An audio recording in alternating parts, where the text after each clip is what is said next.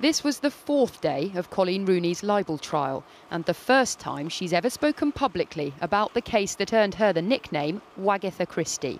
Rebekah Vardy is the former friend and fellow footballer's wife that Rooney accused of leaking private information about her to the press. She did that in a very public social media post, and now Vardy is suing her for libel. In court today, as her husband Wayne watched, Rooney was asked what she'd been trying to achieve. She said she just wanted the stories to stop and that this was her last resort. Rebekah Vardy's lawyer said to her, "It must have been obvious to you that putting this up was going to lead to Mrs Vardy being abused." Coleen Rooney replied, "No, that was not my intention at all. It's not in my nature. I would never wish abuse upon anyone. I've had it myself and it's not nice. It was not intended." This is like my worst friggin' nightmare.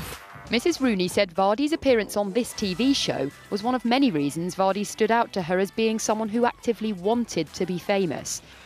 Even the frog's got it.